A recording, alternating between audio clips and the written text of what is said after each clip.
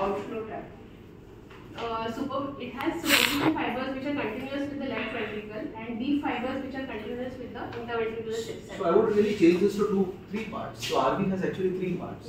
You will have the RV, which is the tricuspid annulus. Then you will have the trabecular apex, and you will have the outflow tract. So it's not two parts, it's three parts. And why you should know all the three parts? Because the problems will occur in these areas.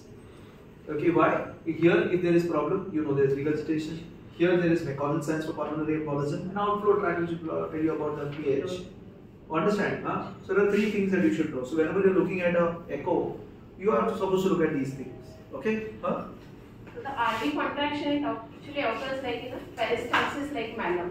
So there is a RV free wall and the interventricular septum. There is a bellow-like movement of the RV free wall, and the contraction happens in the peristalsis like manner. The RV free wall is around 4 mm thick, which is almost 1/4 to 1/3 of the left ventricle. It requires 20% of the oxygen requirement. It pumps the same amount of blood as the left ventricle. The pulmonary vascular resistance against which the RV pushes the blood is 10% of the systemic vascular resistance. This is probably one of the best slides you can think of. And why is this so important for you to understand this slide? Why is it so important? Few things, few very important things. Okay. Now, contraction occurs in peristalsis like pattern. It's a bellow mechanism that she said, which is absolutely right what she's saying. It's a squeezing mechanism in the left ventricle, whereas here it's a bellow. What does it say? That is not an extremely good contractile segment. It's different from the LV. So it's not this way that the RV will contract just like the LV. It's very important for you to understand that. Okay. The second thing that she talks about is RV free wall is 4 mm thick. So what does this tell you is that if it has to get thick, if it has to get thick, means it has to be chronic. Very, very chronic. It can't be acutely thick.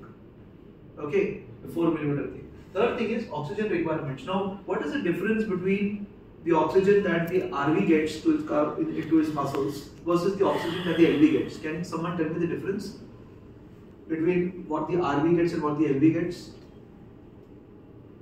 So, what's the difference? Come on. Anyone? What is the difference? LV wall is thick, so it requires more of oxygen. It requires more of oxygen, but in the way the oxygen goes, is there something different? So systolic and diastolic. The perfusion in the coronary perfusion is of the RV is both in systole and diastole. That's the answer.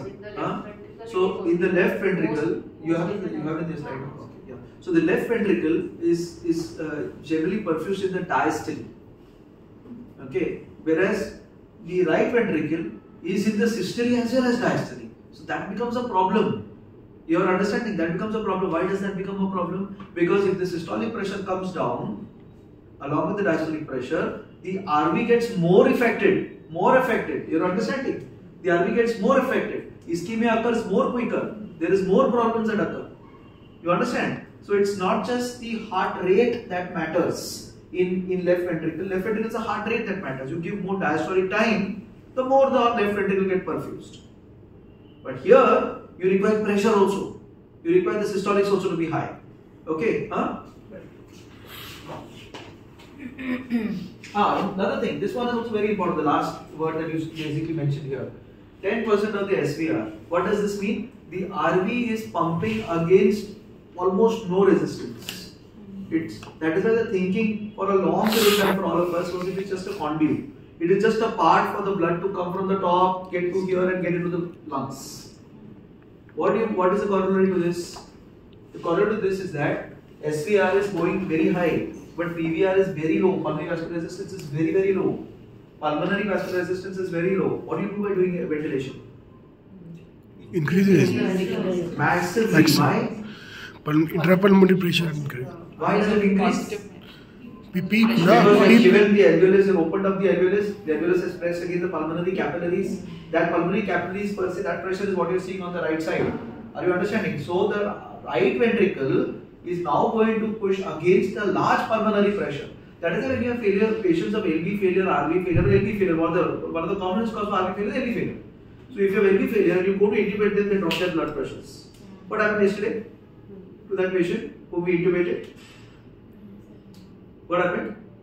Immediately the blood pressure dropped.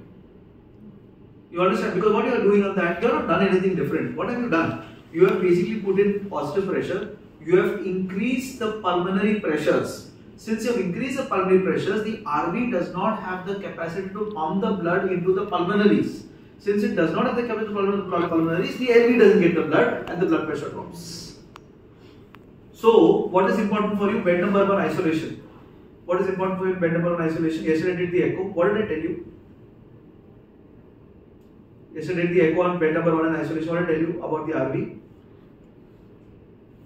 Who was there in the rounds with me? You were there in the rounds, no? I did the echo on isolation 1. What was that on ventilation? And then what did I tell you? RV has become slightly big. RV has become slightly big. Did I tell you RV is equal to LV? I told you that. Why did I make that statement? Because now I am expecting that because of the ARDS or because of the ventilation or because of the fluid overload, the RV is dilated, which is not good. The reason of the heart failure is now evident. The reason of the breathing difficulty is now evident. So what my thing was, reduce the beat, reduce the tidal volume, diurese this patient, and we kept the patient on the ventilator. Are you understanding? So this is a very important statement, very important statement, which you must not forget. That the RV is only a conduit, but it does not have any pressure to push. Are you understanding? So the main functions of the right ventricle are to generate the adequate pulmonary perfusion pressure for delivery of desaturated mixed venous blood to the alveoli for gas exchange and maintain the low systemic venous pressure to prevent the organ congestion. So it has more compliance for the volume accommodation, but it fails against the higher pressure in the pulmonary vascular. So that means if your RV is going to fail, your symptoms are going to be what? What are your symptoms going to be? Congestion. Pulmonary congestion. Organ congestion, not pulmonary edema. Back pressure. Hepatomegaly. Congestion. So you must understand this. It's very important for you to understand this. That when you have RV dysfunction or RV failure, you're going to have organ congestion. Means the organs that are down, which includes liver, which includes kidney, which includes legs, ascites. These are the things you want to look at. Are you understanding? So that is why yesterday I looked at the leg and I told there is edema in the leg. I looked at the liver and said it looks slightly congested. Why was I doing that? Because I was trying to diagnose RV dysfunction as a cause of venous failure. You understanding? So, what about this? Adequate pulmonary pressure. So, what will have? What will this patient have? Pressure overload, it will fail. What will happen? Now, we said one of the things for RV failure is congestion. The other? What is going to happen here? Adequate pulmonary pressure nahi jayega. Delivery of desaturated mixed blood will not go. What is the after effect of that? Hypoxia. Hypoxia. Are you understanding? The problem is hypoxia there. It is not what you see in cardiac failure, pulmonary edema is coming in. There is hypoxia. This patient will be a pulmonary edema patient, how much more full he is, he'll be fully conscious. But a RV failure patient is there. He will, if he goes into RV failure, he will actually become disoriented and he will probably go down. He will have central manifestations because he is hypoxic. Yesterday's patient, what was yesterday's patient? He was not in his senses when he came in. He was down, he was drowsy. Why was that there? His blood pressure was normal. Why was it not? Hypoxia. It goes in favor of RV dysfunction. Generalized hypokinesia he was having of his leg. RV dysfunction. Are you understanding? So they will have symptoms that comes from hypoxia. Tissue hypoxia. Signified by actually very severity, and that's why the lactates actually go up. What are the lactate of that patient? 109. Are you understanding? So you must understand this clinically how this works. Okay? So this shows that the right ventricle wall is thinner and the LV develops around 4 to 6 times more pressure than the right ventricle. The right ventricle is pouch shaped and the left ventricle is round. Similarly, internally there is a moderator band in the right ventricle, which you can see in the on the echo. Then what are the differences between the right ventricle and the left ventricle? The shape of the right ventricle is crescentic shape, and the left ventricle has a bullet shaped or ellipsoid or oval shape. Then on the cross section it looks as a semilunar and this looks as a circular. Then there is the musculature is like thin, heavily tabaculated wall, and the musculature of the left ventricle is thin, smooth wall and fine trabeculation. So the pump of the right ventricle, it pumps against the low resistance and low capacitance pump, and peristaltic like motion from the inflow to outflow, and bellows like motion of the free wall towards the septum. whereas the left ventricle has a high resistance and high pressure pump. There is a dominant radial thickening and contraction during the ejection. Right ventricle has no or minimal isovolumic periods, so there are more of the hangout periods in that. And left ventricle has well-defined isovolumic contractions and relaxations with no hangout periods. The end diastolic wall thickness of the right ventricle is less than 3 mm, and of the left ventricle is 11 mm, and the volume is almost of the right ventricle is 49 to 101 ml per meter square, and of the left ventricle is 44 to 90 ml per meter square. The systolic pressure of the right ventricle is 25 mm, and of that of the left ventricle is 120 mm. The coronary perfusion happens in so both systole and diastole, and left ventricle has almost exclusively in the diastole. Right ventricle has a better adaptation to the volume overload states, and it has a higher compliance than the LV, whereas left ventricle has better adaptation to the pressure overload states. Right ventricle pumps blood into the low resistance pulmonary circuit, hence the RV is thin walled and cannot tolerate any increase in the afterload. Right heart receives the systemic blood, can tolerate changes in the volume, that is preload, but cannot tolerate changes in the pressure, that is afterload. So high volume, low pressure system of the lungs.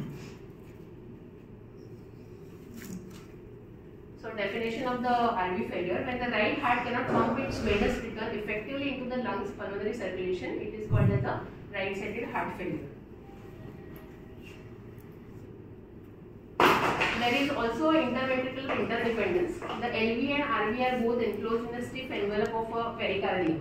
So they have a similar end-diastolic volume, and there is no free space for the acute increase in the volume and ventricular dilatation.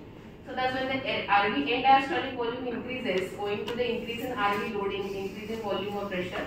It can only occur at the expense of the space devoted to the left ventricle. So it can cause a reduced left ventricle end-diastolic volume, decrease in LV end-diastolic compliance, and reduced LV output. So there is a volume overload in the RV, it pushes the left ventricle. Because of that, there is a reduced compliance of the left ventricle, reduced LV end-diastolic volume, and then consequently reduced LV output. So there will be a. So this is one of the ways that you get pulse pressure variation. You know, we talk about pulse pressure variation. This is one of the ways. So this particular phenomenon, you've understood this phenomenon? Understood what is the phenomenon, Ruchika? What is happening? So this is your ventricle. You know, this is how it looks, right? This is how it looks. You have a ventricle that is crescentic, and you have another one that's circular. Now, in the event that there is a volume overload or a pressure overload, okay, volume overload or pressure overload, this will go out inside here.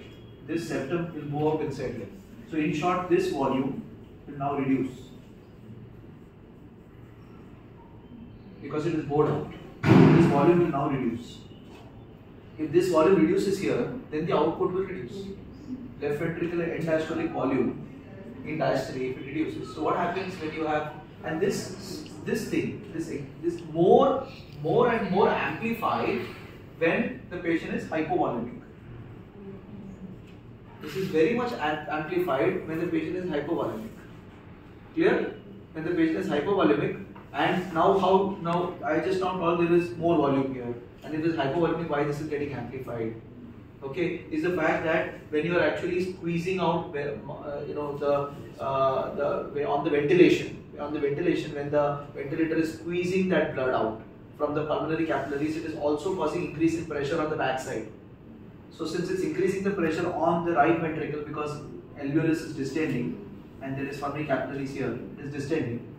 Okay, there is going to be a pressure overload. This pressure overload will cause this to dilate, and the next left ventricle will get lesser output, lesser intake, and then the blood pressure will fall. The stroke volume is going to come down, right? So you understand this. When the heart is actually, this is what the heart-lung interactions during mechanical ventilation occurs. The moment and this entire thing gets exacerbated when there is hypovolemia. So for our fluid responsiveness, we do something called tidal volume challenge. What are we doing? We are actually causing an increased pressure inside this part by increasing the tidal volume. When you are increasing the tidal volume, these pulmonary capillaries are getting squeezed. They are getting squeezed. So in the first cycle, what is happening? in the first cycle, the amount of capillaries that are going into the left ventricle, the amount of blood is increasing. So you will have big stroke volume in the first cycle, because the moment you are given a big tidal volume challenge, this is how it is. No, this is, you have an alveoli. This is what is going into the heart, and this is what is coming from the lungs. This is the capillary, right? So in the first stage, when you are actually giving very large tidal volumes, this blood is going to rush into the left ventricle.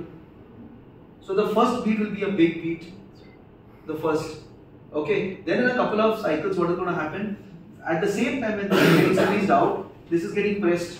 When this is getting pressed, what is happening? This ventricle is poorly compliant. Okay, it is not able to pump in over here. Okay, since it's not able to pump in over here, the next couple of beats, the amount of blood that's supposed to come here is much lower.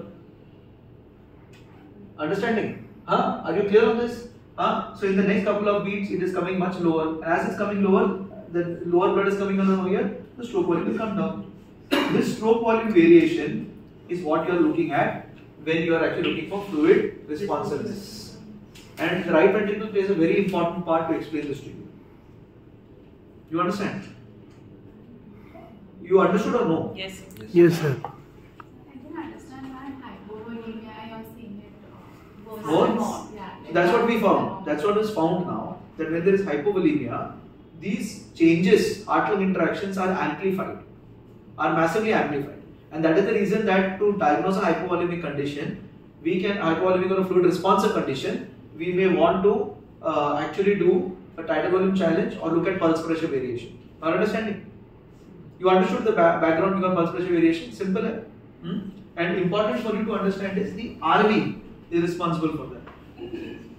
Clear? Huh? What is the pathogenesis? So it will be either increase in the right ventricular afterload or increase in the preload, or there is a RV dysfunction. There is a dysfunction of the RV contractility is reduced. So first is increase in the right ventricular afterload.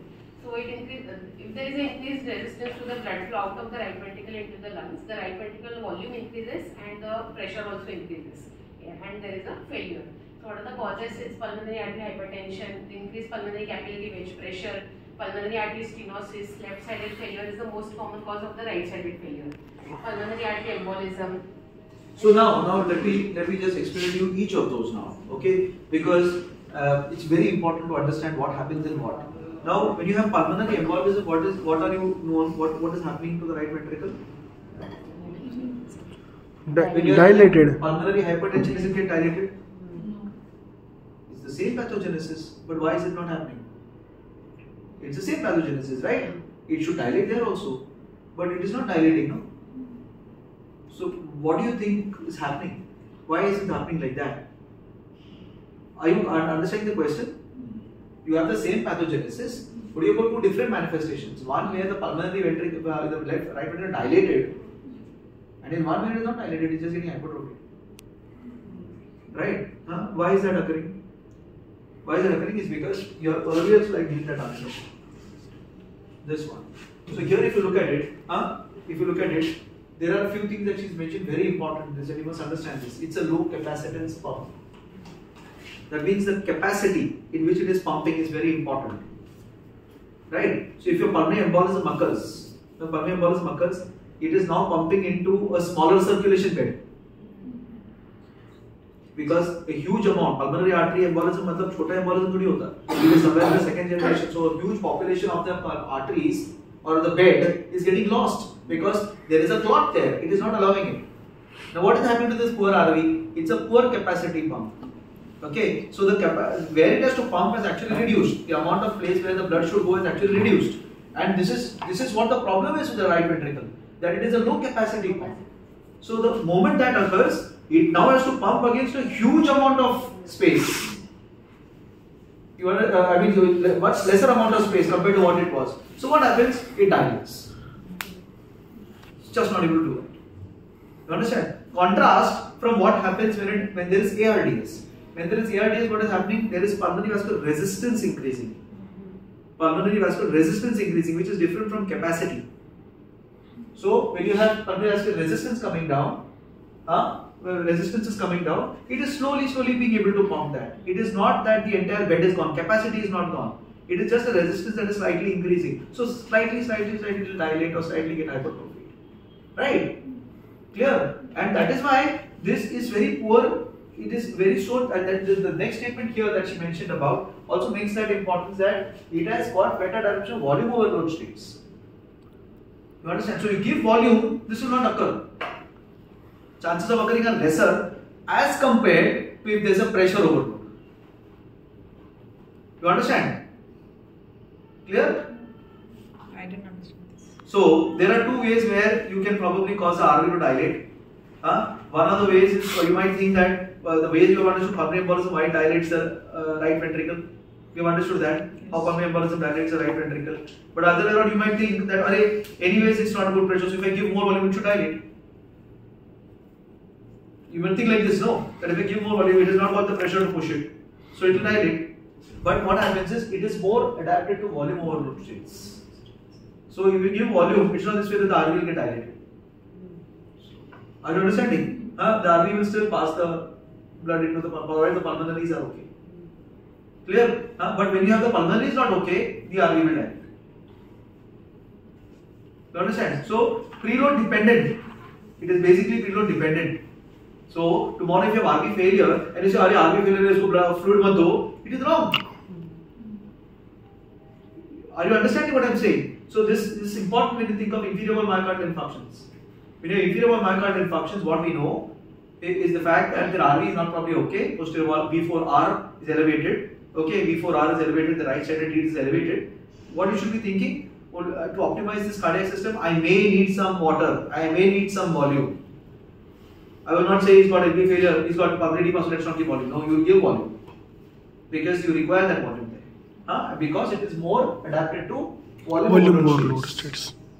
Clear? So with the pulmonary embolism, the resistance will increase, no? Exactly. Since not pulmonary vascular resistance, capacity.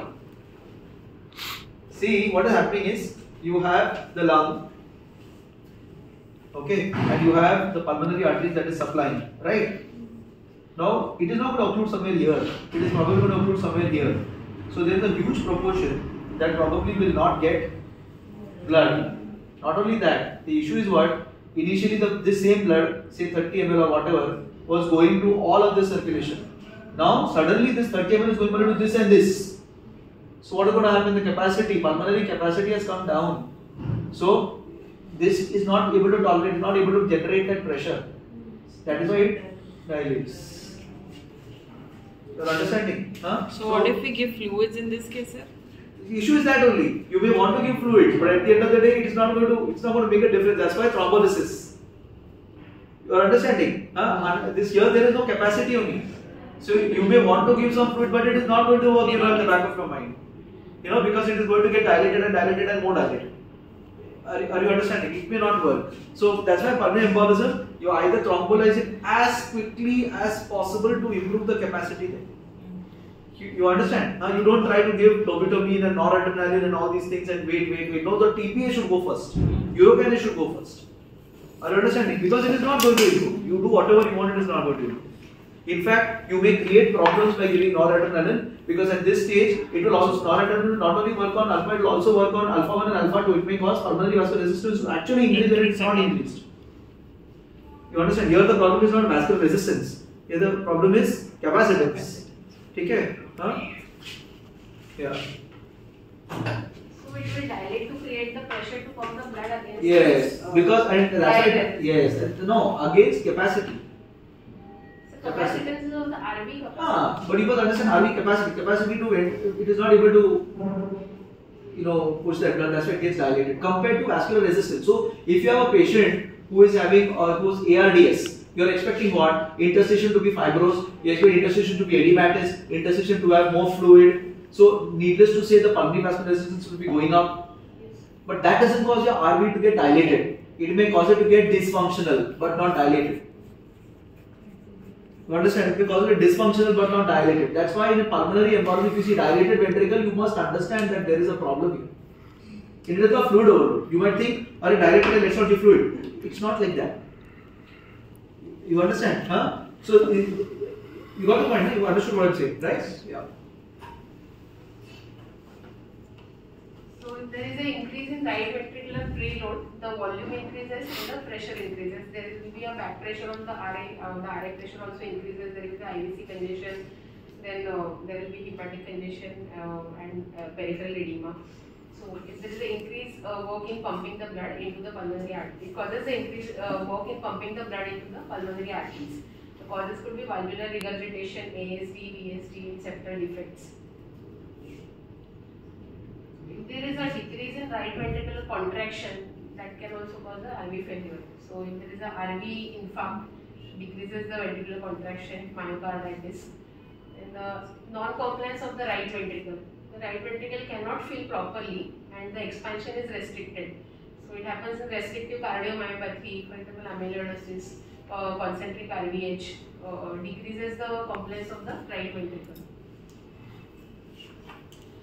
So clinical features, symptoms are orthopnea, then bilateral pedal edema, back pressure increases and there will be peripheral edema, epigastric discomfort, enlarged congested tender liver, ascites.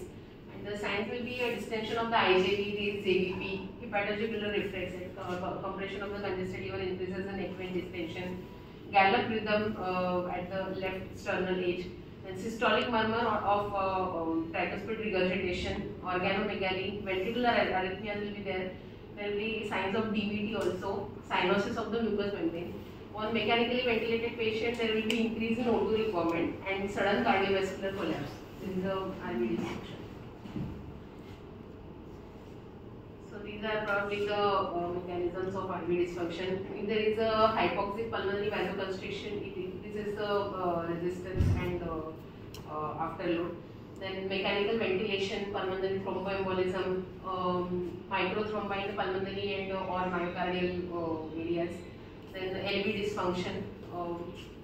Then there is a cytokine release and that causes release of endotoxins and causes capillary leak, endothelial dysfunction, capillary leak and hypovolemia. Also ischemias and arrhythmias can cause RV dysfunction. Causes of right heart failure, increase in pressure load. There will be endothelial dysfunction, vasoconstriction, mechanical obstruction, pulmonary embolism, ILD, then pulmonary diseases, destruction of the pulmonary vascular bed, chronic airflow obstruction, emphysema, chronic bronchitis. There is a neuromuscular chest wall restriction, then primary pulmonary hypertension, ARDS, positive pressure ventilation, elevated pulmonary venous pressure in LVF, mitral stenosis and insufficiency, hypoventilation states, and pulmonary wall stenosis. Then increase in volume load is again ASD, VSD, pulmonary or tricuspid wall regurgitation, hyperthyroidism, anomalous pulmonary venous return, decrease in contractility is RCA occlusion, RVMI, relative RV ischemia secondary to the pressure or the volume overload. With the pressure and volume overload, the RV dilates and tries to contract faster, leading to the RV myocardial ischemia. Systemic hypotension will cause poor coronary perfusion, and since the perfusion of the right ventricle also occurs in the systole, there will be more of the hypoperfusion of the right ventricular muscles. Intrinsic myocardial disease, for example, RV cardiomyopathy, sepsis, cytokine-induced myocardial depression, that will cause decrease in contractility. Inflammatory effects of the cardiopulmonary bypass and myocarditis. Then pericardial diseases, constrictive pericarditis, tamponade causing impaired diastolic filling, right ventricular contusions in chest trauma, mediastinal radiation and beta blockade. So what we find in the ECG, there will be a right axis deviation, dominant R in V1 and dominant S in V5. There will be P pulmonal. RS ratio will be more than 1 in V1. Then in right ventricular myocardial infarction, as evidenced by ST elevation in right side at V3, V4, and Q wave pattern in leads V1 to V3, as well as right sided Q pattern in leads V3 to V6. Also in the inferior volume, there is a ST elevation in lead 3, if it is more than in lead 2, that will also indicate that right ventricular infarction. There will be right ventricular strain pattern on the ECG, T inversions from V1 to V4 and S1 Q3 T3 pattern. Chest X-ray and pulmonary embolism will show enlargement of the main pulmonary artery and regional oligemia are seen in the massive PE. Echocardiography, normal size of the RV should be less than 2/3 the size of the LV. If it's larger than this, it's considered as RV dilated. RV size can be measured by apical 4-chamber view. Right ventricular failure and dilatation leading to the encroachment of the interventricular septum on the left ventricle causes increase in the left ventricle, decrease in the left ventricular end diastolic volume and pressure.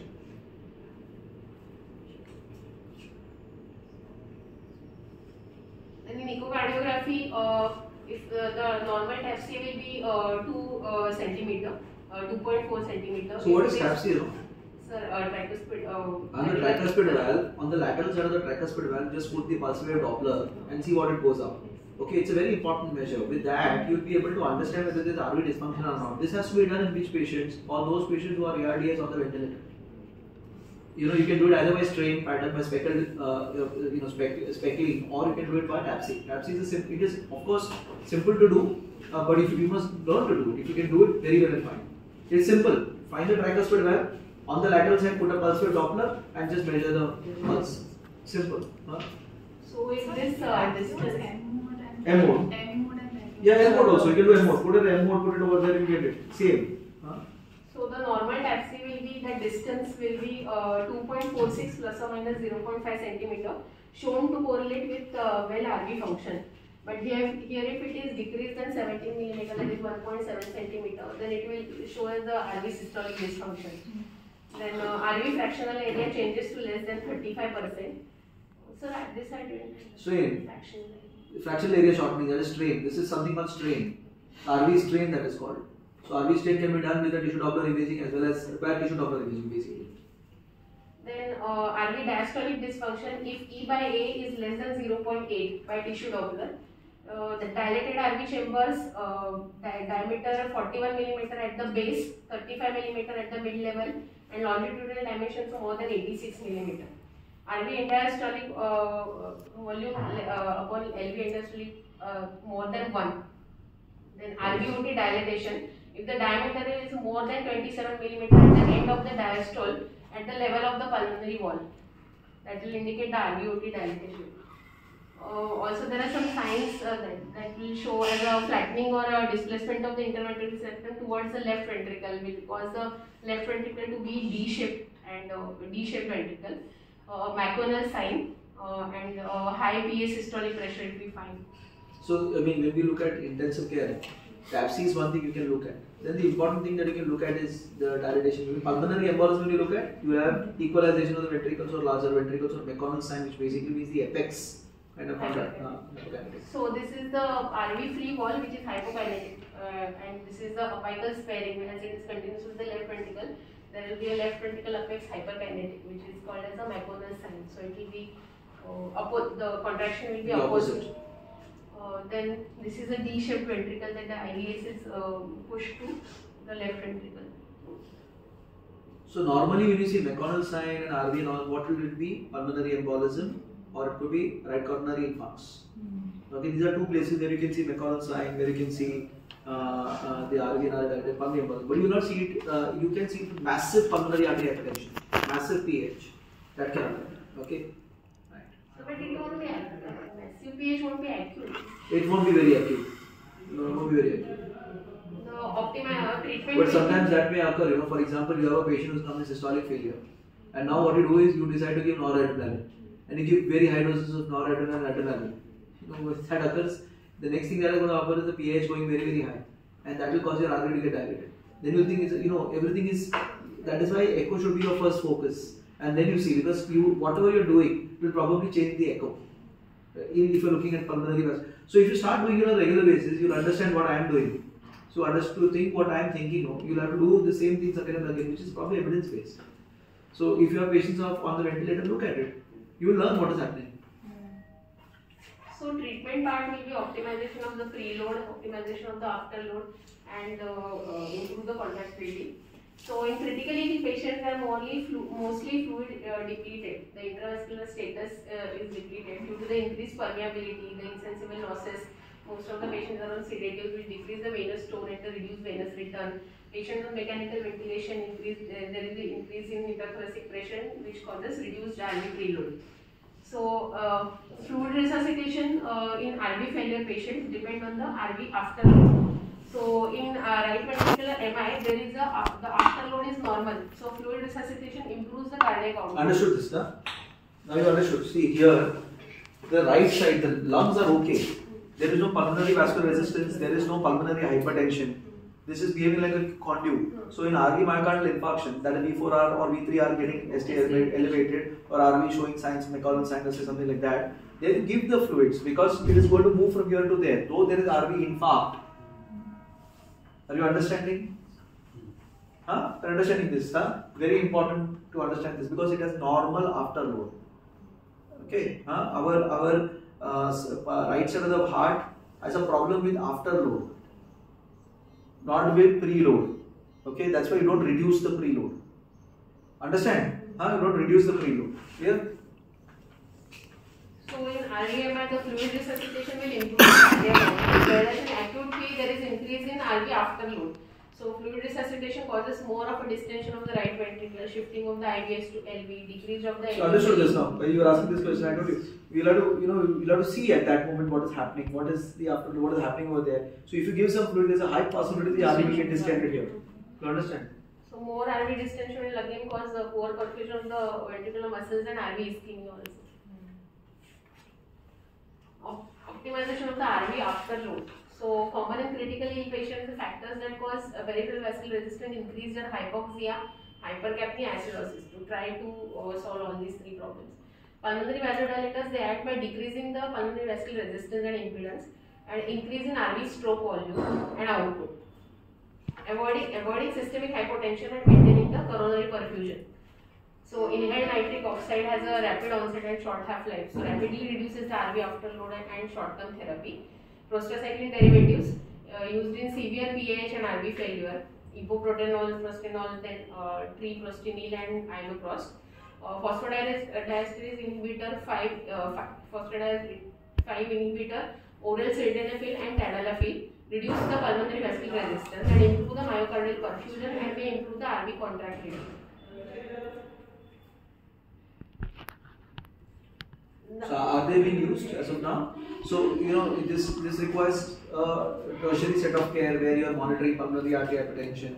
Where because our usual volume we use will not give you this answer.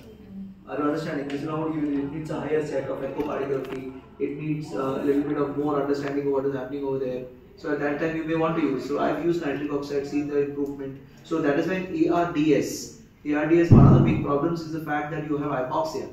You have hypoxia because why do you have hypoxia? Apart from the problem of movement of oxygen from the alveolus into the circulation, there is also an increase in pulmonary vascular resistance, which is basically causing this issue. So if you want to actually dilate the pulmonary vasculature, you may probably reduce RV strain. You understand? We reduce RV strain. So that's why nitric oxide has been tried again and again in the realm of ARDS because it improves hypoxia. After all, if RV contracts less, hypoxia is going to occur.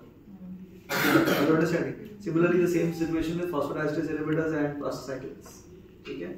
Optimization of the RV contractility. So where is this used? This is usually used if you see in pediatrics. So hyaline membrane disease and all these places where there is ARDS developing, they will actually give inhaled prostacyclins. Okay? So role of vasopressors, one should increase the systemic vascular resistance and systemic BP without raising the pulmonary vascular resistance and improve contractility. So it shouldn't have any effect on the pulmonary vascular resistance. Norepinephrine is the initial agent in RV failure with hypotension. This is because of the fact that norepinephrine, apart from the alpha action, also has a beta 1 action. Norepinephrine has got an alpha 1 as well as a beta 1 action. So it will probably improve the cardiac output along with increasing the systemic vascular resistance. It is known to drop pulmonary vascular resistance. It is known to drop PVR. That's why Norep becomes a very important choice here. And dobutamine at lower doses will improve the cardiac output. So you understood why yesterday I was asking for dobutamine. I called up in the night and said dobutamine chalu karo, dobutamine chalu karo. You understand for that particular patient. Dobutamine at lower doses will improve the cardiac output. At higher doses it will cause tachycardia and more RV ischemia. The mechanical ventilation strategy will be lung protective ventilation, low tidal volume, low plateau pressure, and keep PEEP, avoid high PEEP. Yeah, I think you've done it very well, RV failure. So there is a difference between RV dysfunction and RV failure. Okay, RV dysfunction can be found out only by the echo, whereas RV failure is very obvious. Okay, RV failure is very obvious. You have pulmonary embolism causing RV failure, right? Because RV dysfunction is only found out by echo and your clinical examination as to what you're looking at, JVP going up, CVP going up, things like that are correct. You know, RV dysfunction, you see the RA equal, almost equal, or what is larger than what it was yesterday. Larger than what it was yesterday. You just see that this is probably going to be RV dysfunction. Okay, clear on this? Because RV dysfunction to pick up, you learn how to do TAPSE, it's important. Okay, it's important so that you'll be able to pick up those small things. Okay.